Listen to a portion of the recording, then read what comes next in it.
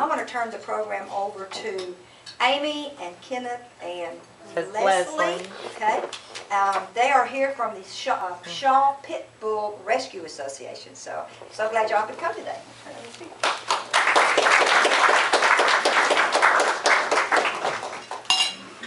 My name is Leslie, and I'm with Shaw Pit Bull Rescue, and we're here today just to inform and educate y'all about what we do. We are a nonprofit organization. We have a big adoption event coming up this coming Saturday at Tractor Supply. It's a pet-friendly and kid-friendly day, so we'll have jumpers and face painting, as well as multiple dogs there for adoption. There's also a vet coming out that day for $5 rabies shots, so you can bring your cats or dogs with you and get those for $5 that day. Yeah, we're just wanting to make aware that we started a rescue because there's a lot of bad media on pit bulls, and a lot of them are the wrong people have them. We have a lot that we get in that are starved to death. People have gotten bad shape, lost jobs around here, so they move off and they leave their pets behind. And we find a lot of pit bulls like that people just move off, and the dogs will be near death from starving.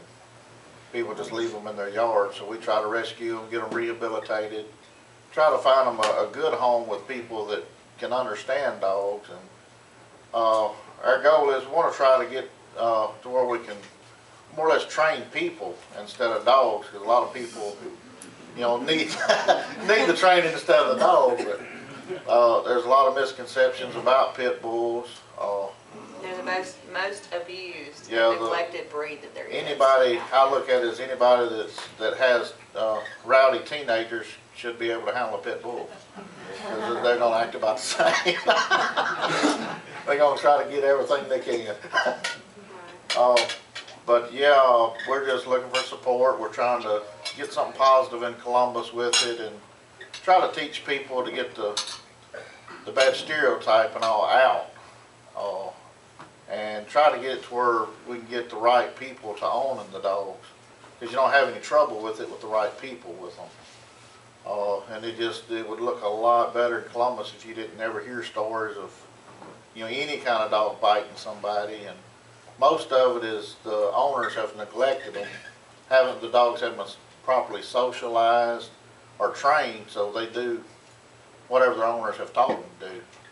And something like that turned loose is bad, so we try to correct that. Right, it's not a bad breed. It's what they're doing, what they're trained to do. We also have some brochures up here today for our corporate sponsorship. Right now we are asking for donations. Just something, if you could look into it. I mean, it's from any little amount to, there's up to like a titanium level. But right now we're at 25 dogs. We're beyond maximum capacity. We have multiple kennels right now that we've got 2 dogs in each one, because we have no more room, and we're getting call after call of more dogs that are on the side of the road that are starving, or whatever the case may be that we need to take in, but we have no room to take it in either. So right now we're really trying to get more money together to get more kennels, to make more room, to hold more, and to be able to get more volunteers, more people that actually have some knowledge about pit bulls and the breed and the training with them, to help and work with us with the animal and get them rehabilitated and get them into good homes. Another thing too is to get awareness out to the public. If you see something going on with dogs, it's not just animal cruelty. We went to a seminar at Mississippi State for animal cruelty, and a lot of that leads into bigger things. So if you got people that's abusing an animal, it's just not the animal that's getting abused. Sooner or later that's going to progress into something more, and that's a person in society that's going to be causing trouble. The FBI has already linked a lot of that to some serial killers started out, abusing animals. So, and a lot of people just think, well, it's a dog, and they don't pay any attention to it, but you got a lot bigger thing to look at than just an animal getting abused. You could have bigger trouble down the road. And we're getting calls, like I said, from everywhere, every day. Like right now we have one named Buster who came to us from Ohio. People are calling, and they're calling other rescue, and nobody has room. So we're a lot of times the second call, and he can tell you a little bit more about Buster and Bruiser. Yeah, we had someone contact us online on our website. They had animal cruelty case up in Hamilton, Ohio. They had went into a home. A woman had 2 pit bulls. Well, one of them was, very malnourished, so they took the dog, got it back to health, and then somehow she got the dog back. And then they got another call, went back, and both of them were starving to death. So they got her on 2 counts of animal cruelty. But the younger dog, they had to put it down because its temperature was so low it wouldn't even register. And they got the other dog, back healthy, but they said he had aggression problems and they couldn't adopt him out. And they couldn't work with him and wanted to, find somebody that could work with the dog. And we've had him and been working with him, and it's an awesome dog now. He's turned out, really nothing wrong with him. He just, he loves people to death. He loves other dogs. And all it was just needed somebody to feed him and take care of him, teach him right from wrong, and that's all he really needed. And teach him how to be a dog. Yeah, that's the main thing. Teach him how to be a dog again. Folks don't socialize their animals, and they have small problems with dogs nipping or growling or barking, and a lot of it's in little dogs. They think it's cute, but it's really very bad aggression to start out in a small animal like that. You want to stop that right off the bat, because any dog's capable of biting. So, like I said, most of them, we try to rehabilitate them, get them back to. Get them back healthy. Yeah, get them healthy. Get them spayed and neutered. More or less teach them to be a dog again. And a lot of the money that we raise, it goes to getting the dogs spayed and neutered. All the dogs we adopt out, they are spayed or neutered before they ever go. We don't need more out there breeding. That's the problem today, is there's too many people breeding dogs to think they're making a quick buck, and they don't know exactly what they're breeding necessarily. Don't have papers, or just breeding something, breeding mixtures of breeds, and they wonder why they have problems or temperament problems. Well, that's part of the reason. But a lot of money, goes to spaying and neutering, the vet bills, the flea medicines. Some of them come in with skin problems, all of that. Their shots, their rabies, kennels and food. Just everything to take care of them and get them back healthy and get them back to where we can adopt them out. Yeah, we have one that come in from Memphis that was so covered in ticks you couldn't even pet the dog. Oh, gosh. It was really And bad. you could see his backbone, his hip bones. And the ticks were like all embedded, Yeah, they were all just in his covered. neck, just ticks among And ticks. finally he's starting to clear up well and starting to put on weight, and is actually looking like a pretty dog. He's a different color than I thought he was. It's kind of great. It's like he's gray now, he's blue now. Definitely. But just the look on the animal's face when you get them back healthy is worth it all, just to see how they kind of look up at you and look like they're grinning. They're glad to, Oh, that somebody's took care of them and so that's got all them they back want. fat and healthy again. Mhm. Do y'all have any questions for us? Yes, sir. Without giving away my afternoon entertainment, every time I watch Judge Joe Brown and Judge Judy, every dog case involves an aggressive pit bull, either towards a human or another animal. Are they picking and choosing? I mean, it's not.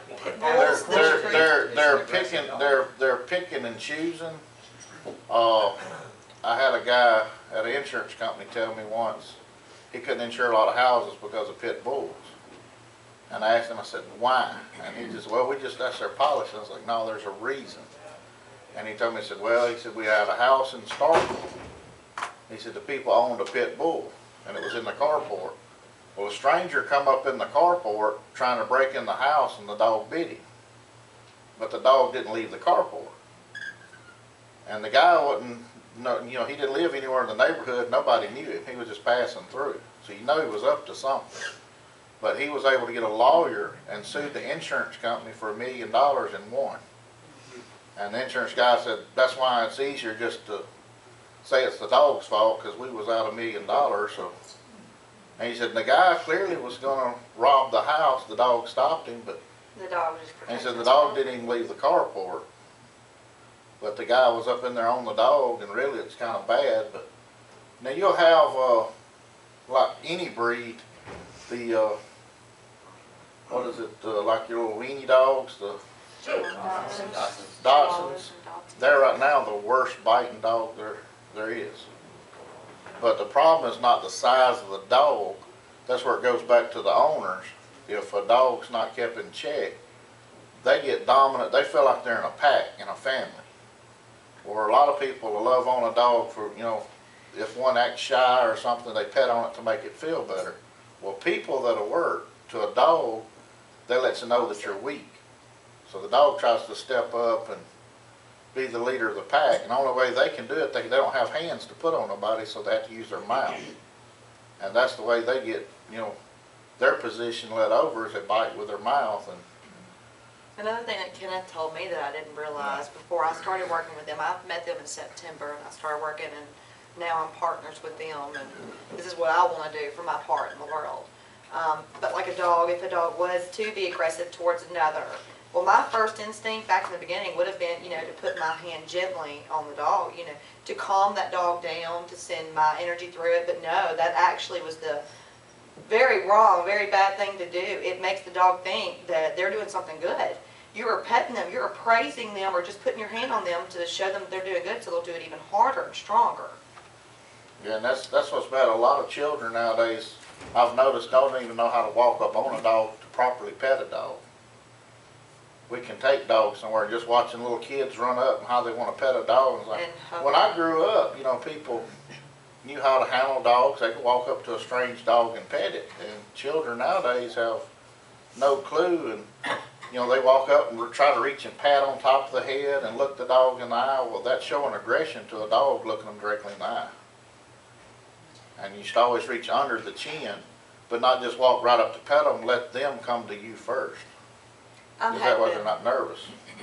I'm hoping in the future for us to be able to get something together to where maybe we could do some kind of meeting with the public, with our community, and educate them, not just pit bulls, but educate them on dogs, period.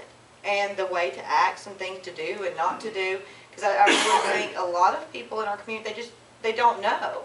They've never been told. They've never, who was going to tell them? So I think that would be something really good for us if we could do that to help a lot of people with their animals and with other animals they might come across later on. Yes, sir. The fighting dogs, obviously. Yes, sir. Y'all have adopted a lot of them. Do you get that out of them? How do you? Most of them you can. It depends on how so severely. You can change their behavior. You can change the behavior. Definitely. What it is, all dogs are pack animals. They like to be in a pack. Well, pit bulls, they keep them away, and a lot of times some that's hadn't been fought try to fight. It's bred into them. But as long as you keep them from doing it, they won't ever do it. But a lot of people, if they have one bark at another dog or growl, the first thing they do is keep it further away from a dog. Or lock it up. You just said it's bred into them. Did you mean that the pit bull breed is an aggressive dog? It's not really aggression, where a lot of people think of aggression. It's a true pit bull is like 3/4 terrier and 1/4 bulldog. It's the way they were originally designed. And so you look at little Jack Russell Terriers and all that, they have a prey drive. And you can never cover up that prey drive. It's their willingness to go. If you tell them to do something, they're going to die to do it for you. And that's what people take advantage of pit bulls, because they're not afraid to fight, and people, exploit that. Well, the dog's going to do all he can to please his owner.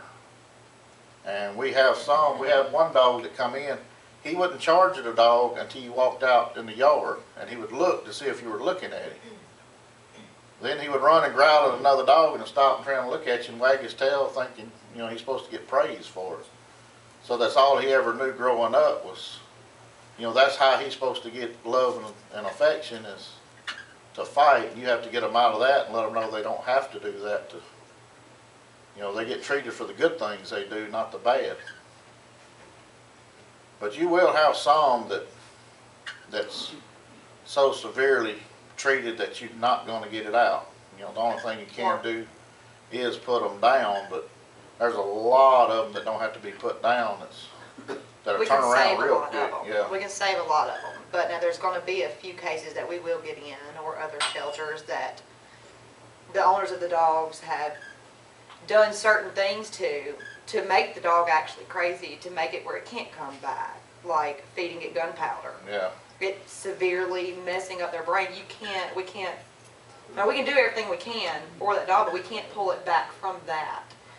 A Yeah, lot of a people lot of that people would try to make fight them dogs would do meaner. that. because some bulldogs are naturally, they're not gonna bother people. And they'll want them to guard and get worse with people. They have those that, oh, feed them gunpowder. Some of them have shot them up with crystal meth and things like that. Well, they drive the dog insane, and the gunpowder will fry their brain and eats their intestinal linings out, so they're angry all the time. Of course he's gonna guard, he's in pain, he's wanting to bite anything around, but you just can't, I mean, there's nothing you can do for them, because, you know, they've already been messed up. But, you know, you run across something like that too. But we're still trying to make a difference. Well, if the Humane Society gets in a pit bull, do they give them to you? Not No, our- sir. not our local The local Humane Humane Society. Society isn't working with us at this We time. get, We hope so in the future. Start from West Point does a lot of work with us. Stark and West Point have both been really great. Yeah. But then we got several dogs from them, ones that they knew would really easily be rehabilitated into good homes. And, but Lowndes County, like we've talked to the lady several times, and I'm glad that, you know, there's fellow animal lovers out there to make a difference, but right now they're not gonna work with pit bulls or us, our calls. So if they get a pit bull in, then what happens? They don't accept it, or? Well, they won't much say, but, you know, the policy is they're not to adopt them out. Right. And So so most there, of you them can are- pretty much figure out what happens to the dog. He gets put down as soon as it comes in, but. They won't contact you, huh? No, Do sir. what? No, sir, not right now. And But see, no, we there's spoke some, to her. like I said, there's some, I Hopefully can see where that'll they get change. so many dogs coming in, they can't keep them but so long, whereas a rescue, But there's people like us. yeah, hangs on to dogs a lot longer to work with them. Where Humane Societies don't really work with them. They get them in, give them a few shots, and hope somebody will adopt them out in a couple of weeks. And, you know, then they got more coming in after, so they gotta get rid of some to There's no